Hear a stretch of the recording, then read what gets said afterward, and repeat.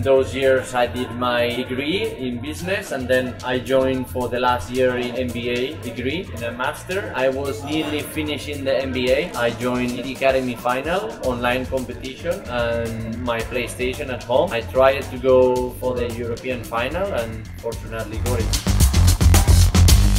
Currently driving a Nissan X-Trail, the car to carry my bikes, my go-kart, everything I use. Yeah, it's an excellent car for sure. But sometimes I miss the GTR or the 370 to get some fun, but yeah, at the moment having that is a great car for daily use.